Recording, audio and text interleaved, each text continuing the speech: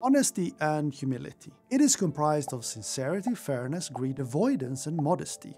This personality trait is the key trait to determine if a person is a psychopath, Machiavellian, narcissist, and sadist.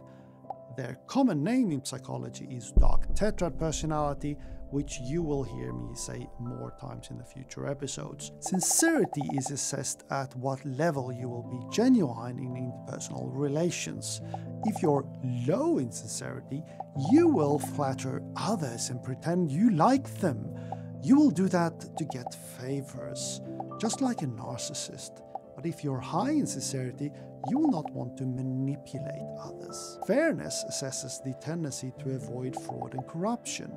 If you're low in fairness, you will be willing to gain by cheating and stealing, just like a psychopath, Machiavellian, and a narcissist. But if you're high in fairness, you will not want to take advantage of other individuals or of society at large. Greed avoidance assesses your tendency to be uninterested in possessing lavish wealth and luxury goods and signs of high social status.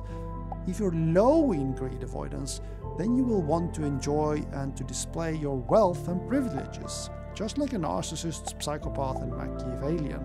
But if you're high in greed avoidance, you will not be especially motivated by monetary or social status considerations. Modesty assesses your tendency to be modest and unassuming. If you're low in modesty, you will consider yourself being superior and as entitled to privileges that others do not have, just like a narcissist and psychopath. If you're high in modesty, you will see yourself as an ordinary person without claiming you need special treatment. This one should be obvious to spot in today's society where people compete in being victims, usually vulnerable narcissists.